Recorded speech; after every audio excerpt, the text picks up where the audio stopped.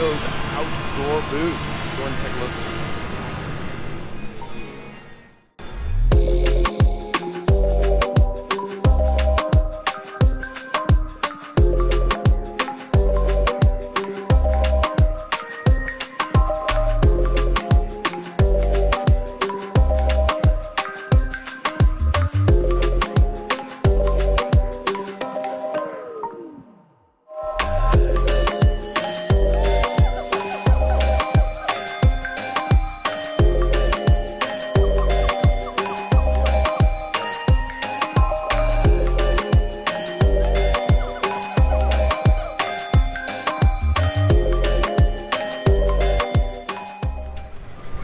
Definitely want to get out here and take a look at these robotic mowers.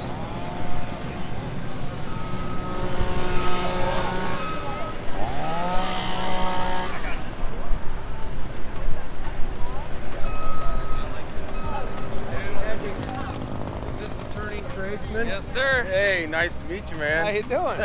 Nice to meet you. I know I've seen you. Yeah, well, I just don't recognize. Yep, I was at the trimmer station last year. Okay. But all right. So what we have over here is our TM 2000. It's our autonomous mower. It can mow up to 6 acres.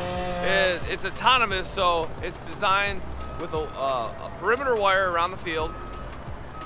The perimeter wire creates an electromagnetic field, and that's the field that the robot operates in. It's designed not to go out that boundary. As soon as the robot crosses that wire, it realizes it's not there. We'll take a look at it over here.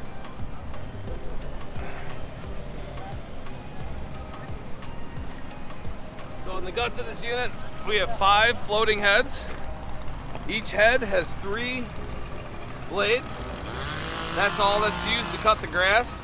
Again, these are floating, and they're all independent of each other. So that helps with when it's traversing the terrain, it's actually getting a nice even cut.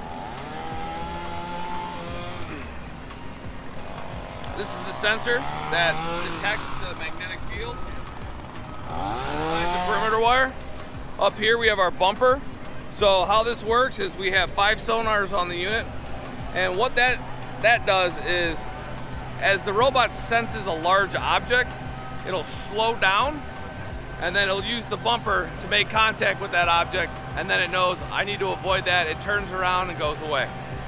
So if you want, I'll fire it up for you. I'm actually just gonna go ahead and send it to the station.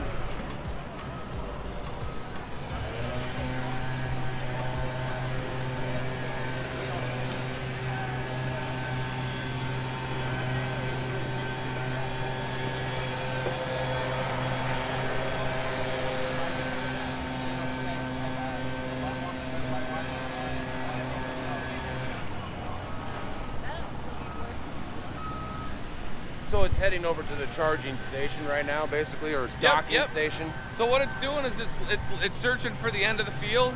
Once it finds the end of the field, when it recognizes it, it's going to make a turn. And then there's another boundary wire buried in the ground. We call that our station loop. And what that does is it lets the robot know that you're close to the charging station, and that's what helps it dock. So what it's doing right now is it's making sure it sees exactly what it needs to see. It's looking for that wire. It's gonna ride that wire all the way until it makes contact with the charging station. Once it makes charging with the contact station, it'll stop.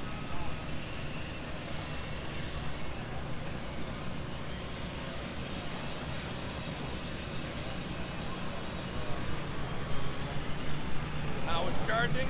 What it does when it gets to the charging station is the cutting heads will reverse at the max RPM of the unit, and it actually cleans off the whole cutting head system so that it reduces that buildup.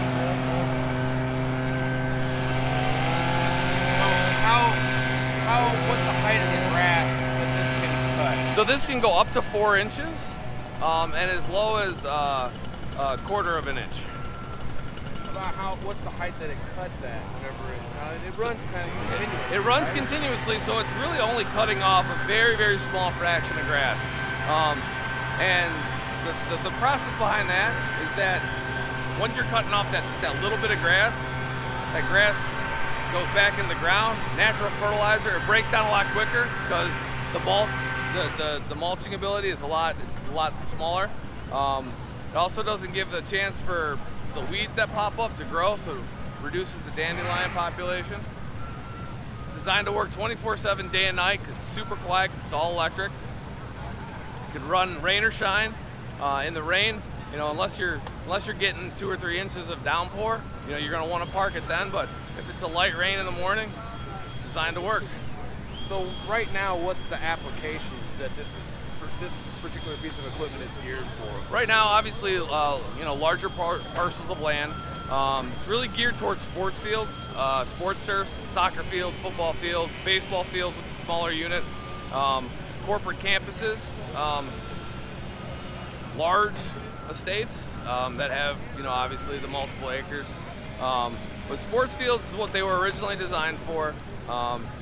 The unique thing about our unit is when you have some of those sports complexes that have multiple fields next to each other, you can actually wire 2 fields together, and as one's being used, the robot can go work in the other unused field, and then when that field needs to be used, it can go work.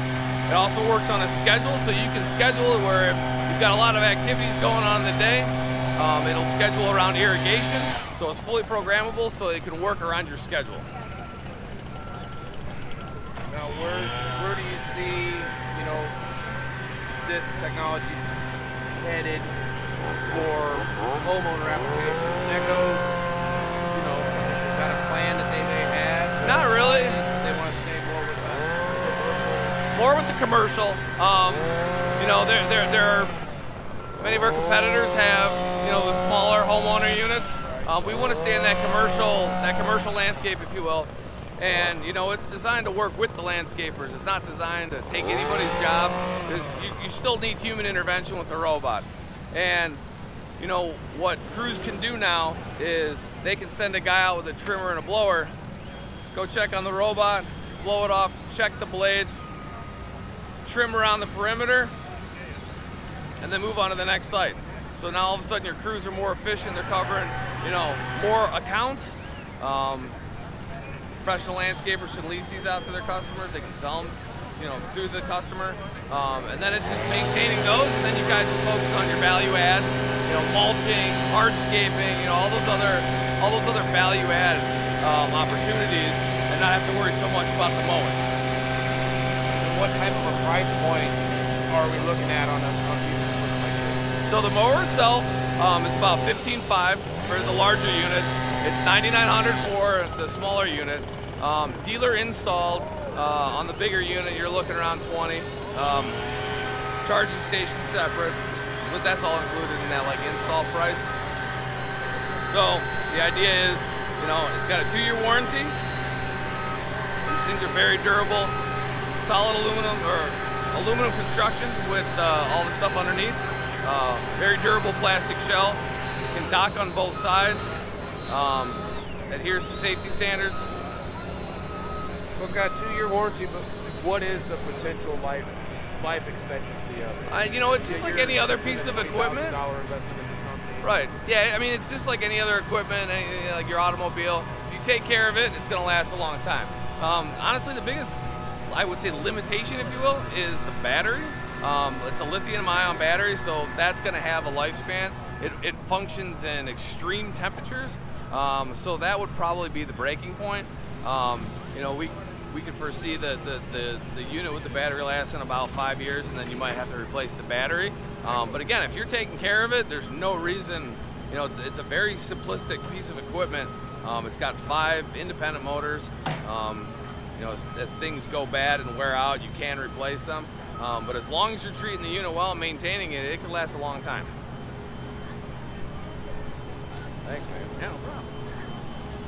I think, you know, it's definitely the way of the future. It's just the way things are going to go. Yeah, you know, there's no way around it, and it's not a bad thing. No. You just have to be able to be seen down the road. Yep. You gotta see down the road and know where things are headed, you know? Yeah, you just got to embrace. And again, it's not for everybody. I mean, it doesn't stripe, you know, but it's not designed to, right?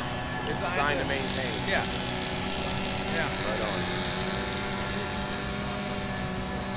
How's the show been for you? Pretty good? Yeah, the show's been pretty good, really. I mean, there's always so much to try and do. Hey, thanks a lot for taking it.